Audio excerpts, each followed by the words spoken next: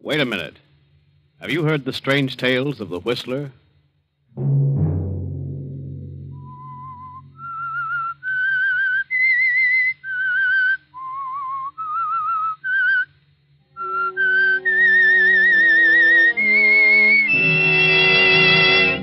I'm the Whistler.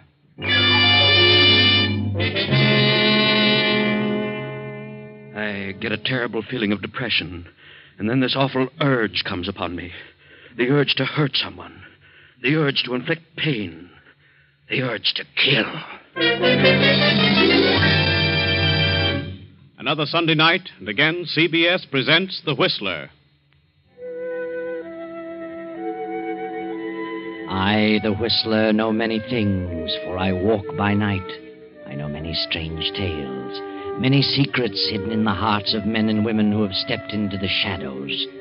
I know the nameless terrors of which they dare not speak. And so I tell you tonight the unusual tale, the urge to kill. Henry Drake sits in his big office staring out over the smoking stacks of his busy factory. Production is at its peak. The demands of the past year have brought untold problems to his desk and placed heavy loads on his shoulders. Henry Drake and his partner, Philip Putnam, had started this factory 5 years ago and built it into a smooth-running, highly profitable organization. But now the added demands of war have more than trebled the production and the worries as well. Phil had put up most of the money and Henry the brains. It was Henry who always had to make the decisions. But now something is happening to Henry. He is beginning to slip. His memory is playing tricks on him. Good morning, Mr. Drake. Oh. Morning, Ethel. Mr. Putnam wants to know if you studied those contracts last night. Contracts? What contracts? Why, the ones he gave you last night. You said you'd take them home. They must be signed by noon. Contracts? Why, I don't know what you're talking about.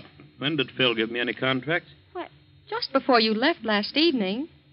Well, that's funny. Don't you remember? What? Remember? Well, yes. Yes, I do remember now. Yes, of course. Well, may I have them? Well, let me see. What on earth did I do with them? Oh, tell Mr. Putnam to step in here. Yes, Mr. Drake. Mr. Drake would like to see you, Mr. Putnam. I'll be right in. I'll ring if I need you, Ethel. All right. Good morning, Henry. What's up? Why, about those contracts you gave me yesterday evening, just what were they about? What? What do you mean? Haven't you read them? No. No, I haven't. Good heavens, man. They were supposed to be signed by noon today, and it's 10 o'clock now. Now, where are they? I don't know where they are, Phil. I can't find them. I'm sure I didn't take them home. Oh, you must have. Strange. I can't remember a thing about them.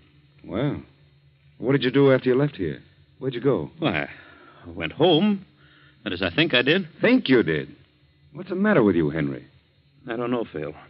I can't seem to recall a thing I did last evening. Are you kidding? Certainly not. Why should I kid about such a thing? Well, don't get sore about it. It's certainly ridiculous. This is a serious situation. I know, Phil. I know that better than you do. Well, call your home. They've got to be there. Have Rita send them over by special messenger. Yes, sir? Get Mrs. Drake on the phone. You don't look very well, Henry. You're as pale as a ghost. Look at the perspiration. What's wrong with you, man? I don't know. I really don't know. I feel terrible, and my eyes are bothering me. Bright flashes keep passing in front of me, and my ears throb. Oh, hello? Oh, Rita, this is Phil. Henry brought a contract home to study last evening. Look around and see if you can find it, hmm? Yeah, it's very important. In a blue binder, about 20 pages. What? I see. Thanks.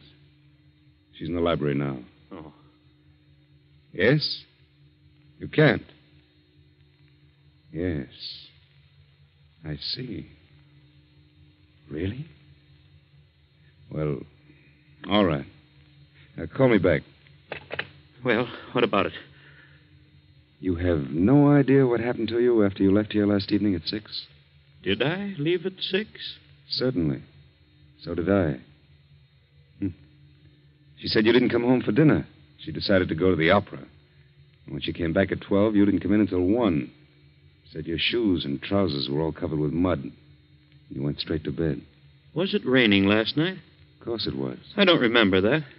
Rita's going to look in the coat and suit you were wearing last night. She'll call me back. What on earth is happening to me? Where could I have gone? Yes? Yes, Rita. Well, you couldn't. I see. Very well, thanks. Goodbye. Not a trace of the contract. Now what? Phil, I've got to tell you this. This isn't the first time this has happened. It's been going on for weeks. About twice every week, a terrible depression comes over me, and then when I wake up, I can't for the life of me remember what happened the night before. Well, maybe the strain has been too much. You better see a doctor at once, Henry. Oh, I know I should, but I'm afraid to. Why? I'm afraid of what he might tell me. Oh, nonsense. Go and see a doctor right now. I'll go down to your place and search it from top to bottom. Very well, Phil. I'll go now. I'll be back as soon as I can.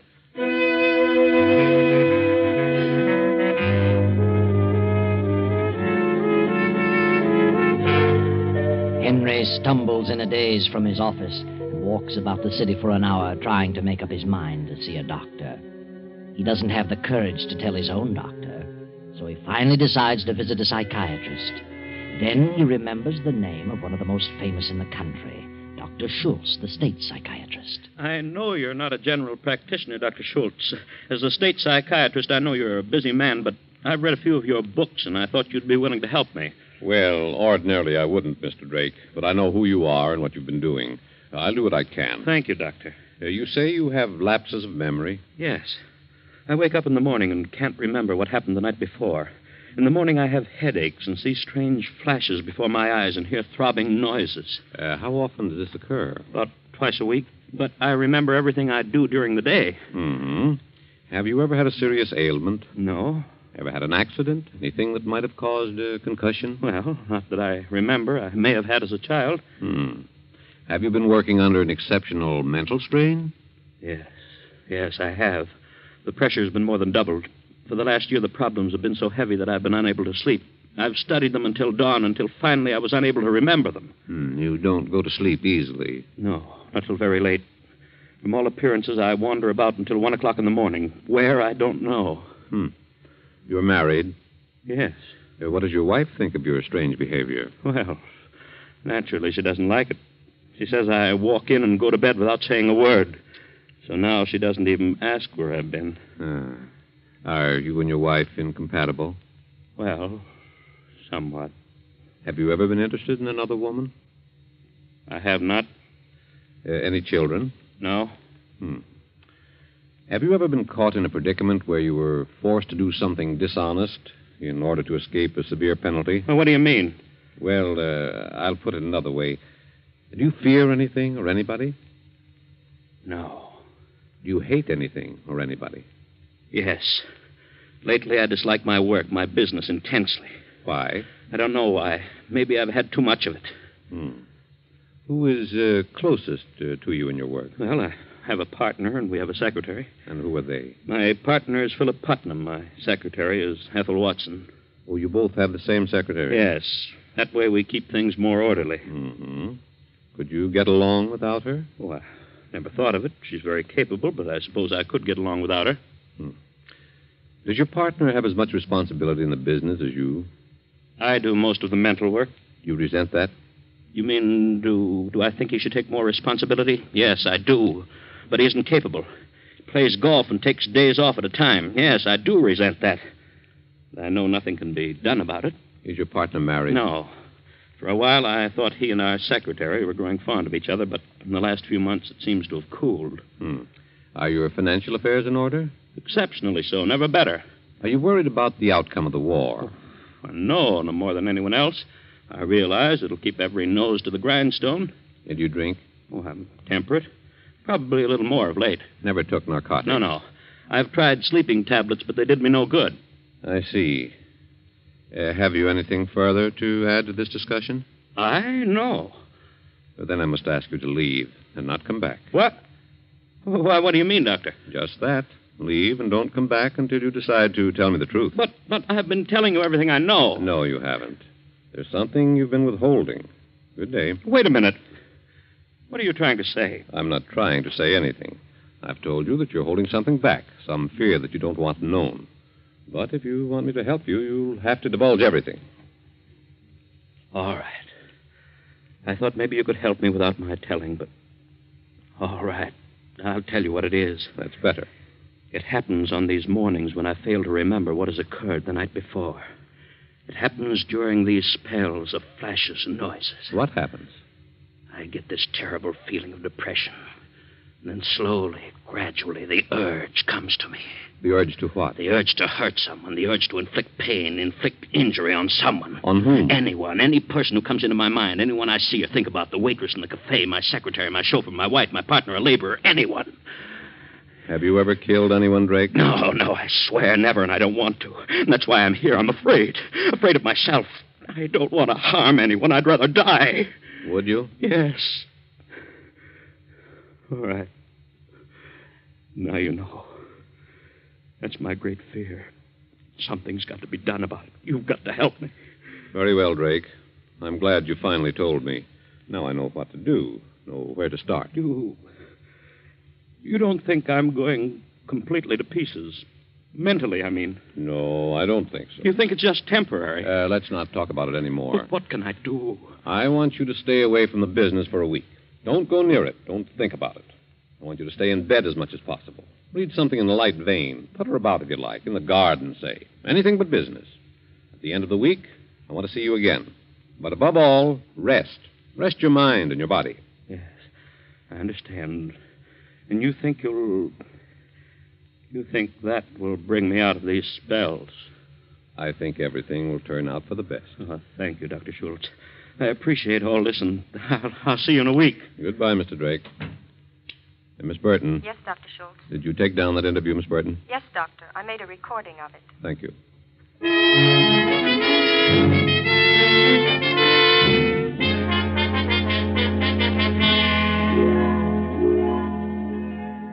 So Henry goes home and stays in bed for 3 days, according to the doctor's instructions. Then, toward midnight of the third evening, his wife Rita comes home and is startled to find him gone. Jackson? Oh, yes, Mrs. Drake. Jackson, where's Mr. Drake? Why, Mr. Drake is in his room. But he isn't. He's gone. Gone? But I didn't see him go out, ma'am. When did you see him last? Why, it was about 9:30. I looked in to see if there was anything he wanted before I retired. What did he say? Was he dressed? No, ma'am. He was in bed. He said he didn't want anything and that I might as well turn in. Where on earth could he have gone on a rainy night like this? Well, shall I go out and try to find him, ma'am? No. No, never mind, Jackson. You can go back to bed. Yes, ma'am. Thank you. Can't imagine why on earth he'd go out when he wasn't feeling well. Hello? Phil? This is Rita. I just came in and Henry isn't here. I don't know. The butler said he saw him at 9:30 and he was in bed. Why would he go out in a storm? What reason could he possibly have? No, I don't think so. I hope he doesn't. Yes. Good night, Phil. Yes, I'll see you tomorrow evening if possible. Good night. As Rita hangs up the receiver, she suddenly realizes the library door is closed, but a streak of light shows beneath it.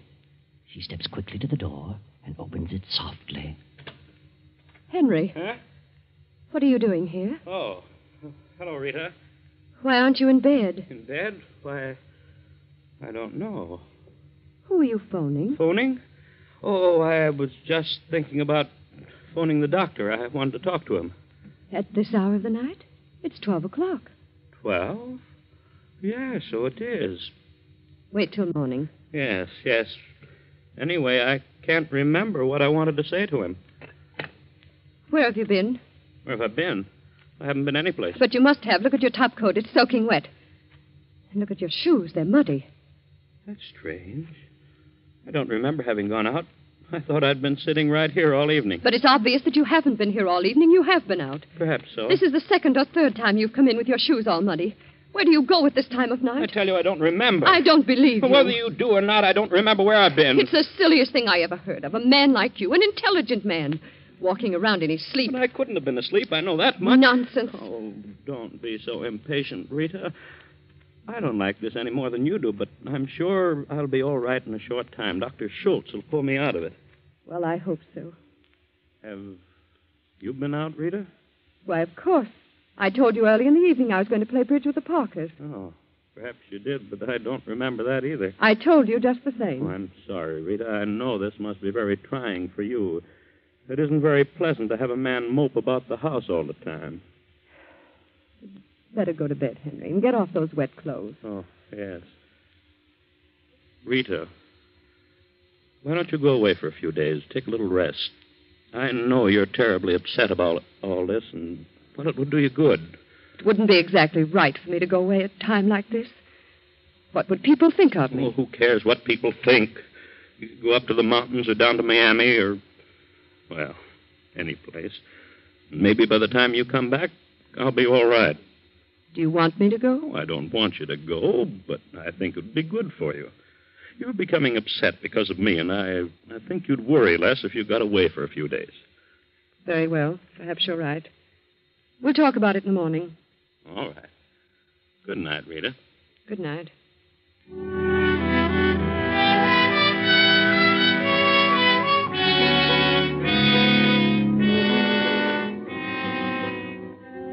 Henry sits for a while, staring at the telephone, then gets up slowly and shuffles up the steps to his room.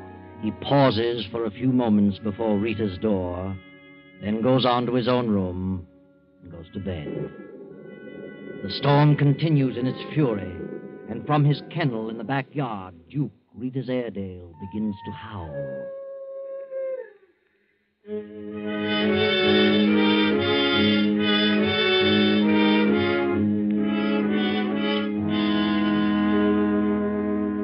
Finally, the storm subsides. Morning comes, and Henry joins Rita at breakfast. What's the matter, Henry? You haven't eaten a bite. No, I'm not hungry. I don't feel at all well this morning. You do look pale. I've never seen you so haggard. No? What's the matter with your hands? My hands? Well, yes, you keep staring at them and flexing your fingers. Oh, I don't know. They seem to... Well, it feels like rheumatism. Have some coffee. Yes, I believe I will. Here you are. Oh, good heavens. All over the floor. Oh, I'm sorry. I just seem to have no grip. Getting bad. I can't even hold on to a cup. Rita, what have you decided about that trip? I wish you'd take a few days' vacation. Oh, you sound as though you want to get rid of me. I'm only thinking of you. Very well, if you insist. I'll go up to the mountain place. Maybe it'll do us both some good. Oh, Mrs. Drake! Mrs. Drake! Jackson, what on earth are you so excited about? Something terrible has happened. Terrible? What do you mean? I don't know how to tell you. It's awful. What are you trying to say? It's Duke, your Airedale. What's happened to him? He's dead. I just went out to the kennel to unhook his chain, and there he was, ma'am. Oh, good heavens. Well, what happened to him? He's been strangled. There he was beside his house, and his tongue sticking way out. Oh, it's awful, ma'am. Strangled? But why? Who would... Well, maybe he got tangled up in his chain, but it didn't appear so, ma'am. Somebody did it deliberately. Oh, the poor fellow. I can't imagine such a thing. Wait a minute, Rita. I wouldn't go out there. Oh, but I must. Please don't. It'll just upset you. Please don't go. Very well. But... Oh, I'm just sick all over. Oh, now, Rita, I know how you feel, and it's a shame. Jackson, tell the maid to pack Mrs. Drake's things. She's going to the mountains for a few days.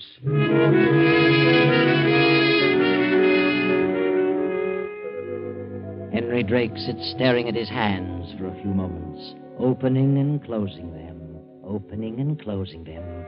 Then suddenly he leaves the house and rushes to Dr. Schultz's office. What is wrong with you, Drake? You were to come here today after tomorrow. I had to see you, Doctor. Something terrible has happened. Now. Just calm down. Take it easy. Sit down, Drake. It happened in the night. What happened? Duke, my wife's dog, he was killed last night. Killed? Well, how did that happen? He was strangled, choked to death. Well, who did it? I must have done it. You? Oh, come now. What makes you think that? I can't remember a thing about it. I can remember nothing of last night, but I must have done it because of my hands. What's wrong with your hands? They hurt. The muscles are terribly sore, as though I'd been doing something strenuous. I see. And look at this mark on my thumb. It's a long cut, as though something sharp had dragged across it. You mean like a tooth? Yes. Why not? The dog's tooth. Certainly does. You really think you killed the dog? What do you think, Doctor? Well, I suppose it's possible. But there's no proof. Could be coincidental. I don't think so. I must have done it. He never disturbed the neighbors that I know of. Did you like the dog? Why, of course. I was very fond of him. Don't you see what this means? I've been afraid of something like this. Heaven knows what else I've done when I've been in these lapses. You've got to do something for me. Drake, I'm going to have to put you through all the tests. It'll take some time, but I think we can get at the root of your trouble. I'll do anything you say. We'll start right now. Miss Burton, get Dr. Fenton. I want him to assist me in a complete examination. Yes, Dr. Schultz.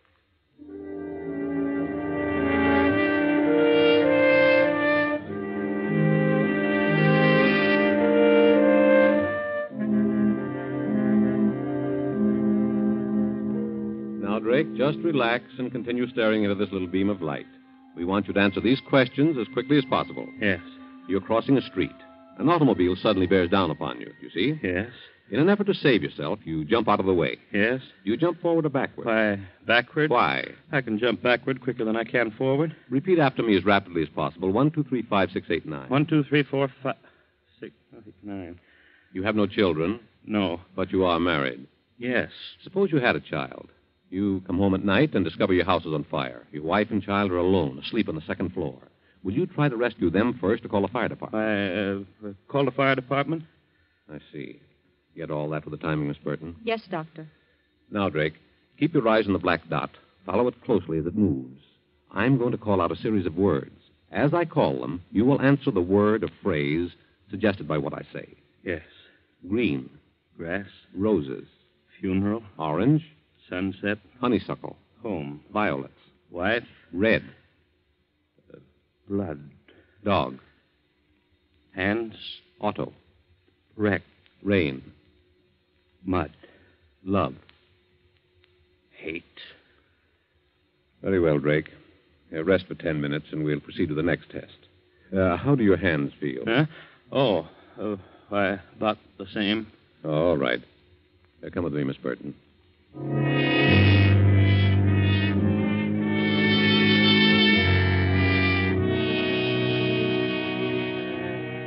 So on through the day, at various intervals, the psychiatrist continues his examination. And finally, Drake goes home completely exhausted.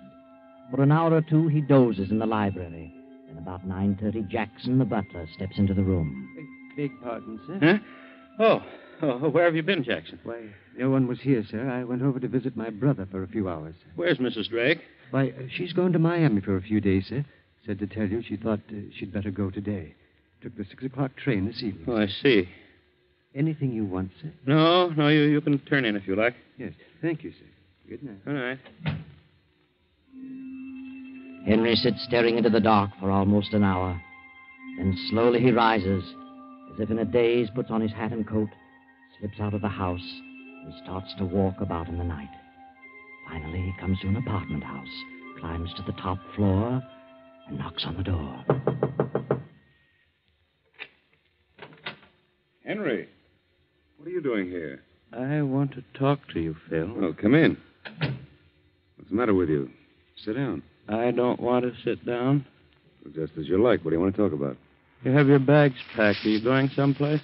Why, yes. I'm driving down to Boston for a week on business. On business? Yes, on business. I tried to reach you today, but was unable to. What on earth's wrong with you? What are you staring at? You sure you're going to Boston? Certainly I'm sure. What are you laughing about? You aren't going to Boston. I know where you're going. I tell you, I'm going to Boston. I don't believe you. What are you talking about? Rita's gone to Miami. Why don't you go to Miami, too? Wouldn't you like that better? I think that'd be very jolly. Oh, for heaven's sake, stop this nonsense. Is Rita here? Certainly not. Why should she be here? I wonder. Couldn't you think of any reason? I think you're out of your mind. Do you? Really? You certainly act like it. Oh, but I'm not. I'm perfectly sane. Oh, crazy people think they're sane. Maybe I am crazy, but I don't feel crazy. I'm perfectly normal. You better go home. You're in no condition to be wandering around. Where's Rita? I don't know where Rita is. She hasn't been here? No. You're lying, Phil. She has been here. That's ridiculous. Look, here in the ashtray, one of Rita's special-made cigarettes. Why, I put that there. I thought I'd try them. Really? When did you take to using lipstick, Phil? All right. She was here, but she left to catch a train at 6 o'clock. And you'll catch the next one, is that it? She came here to talk about you. She's terribly upset about your condition. She thinks... Well, Well? What does she think? she's become afraid of you. Oh, has she? And what caused that? Well, she... Why wouldn't she be upset? You've been acting like a lunatic. She thinks you killed her dog. Did you? I don't remember. Maybe I did. I've got to hurry. My train leaves in half an hour. There's no train for Boston for 3 hours, but the train to Miami leaves in half an hour.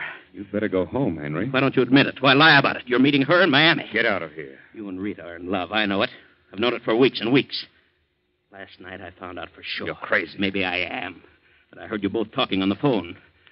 She didn't know I was listening in on the extension in the library.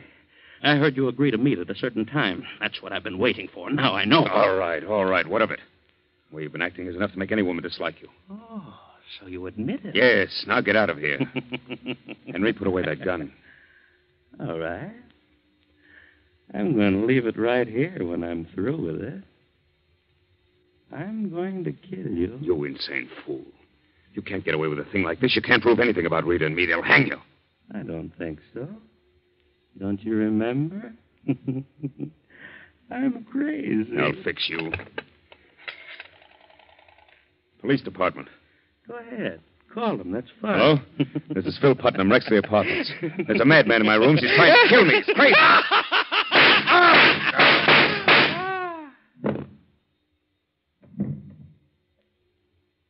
What a shame, Phil. You've missed the train.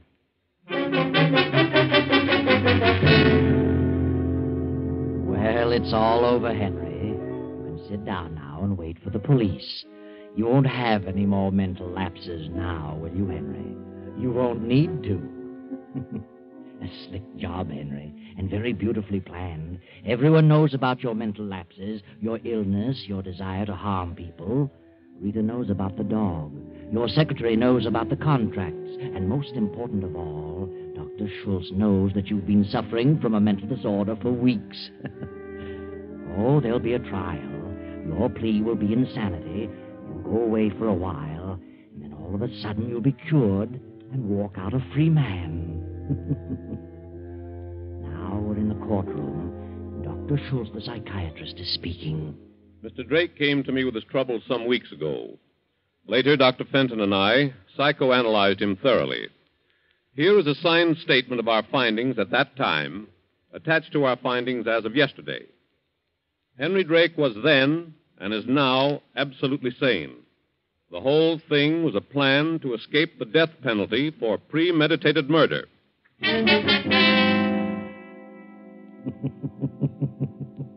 Well, there you go, Henry. The whole thing blew up in your face. A beautiful plan gone haywire. You should have spent less time thinking about your revenge, Henry, and more time studying psychology. Too bad.